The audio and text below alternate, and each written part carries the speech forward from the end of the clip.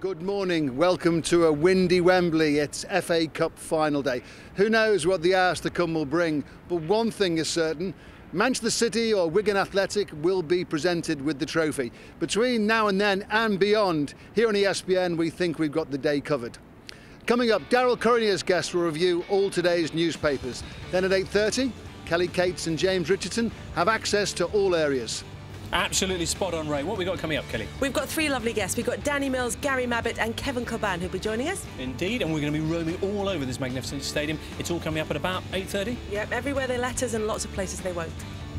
That takes us to 10 o'clock when Hers to the Dream will remind us about the greatest FA Cup final stories from down the years.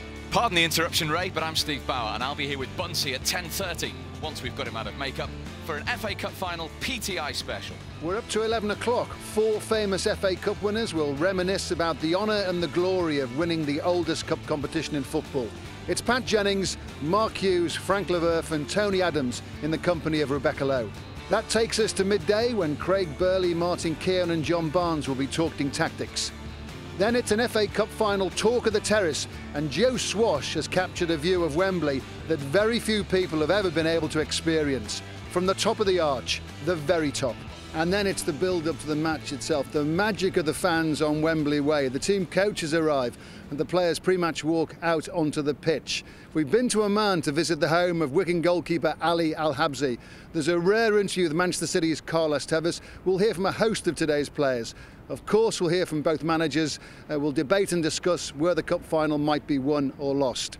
And the match itself here on ESPN is commercial free from the moment the players walk out onto the pitch until the trophy has been presented. Quite a day ahead. And to kick things off, over to Mark Durden-Smith.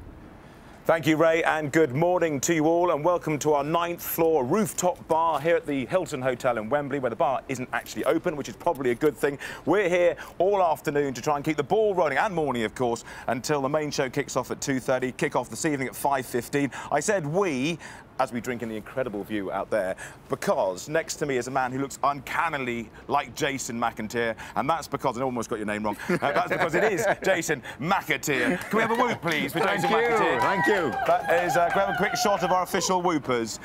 We are an unlikely couple to be brought together, but we've been brought together by the magic of the Cup. Do you still believe, Jason, in the magic of the Cup? Of course I believe in the magic of the FA Cup. We've had a non-league team beat a Premier League team. We've had a Championship team all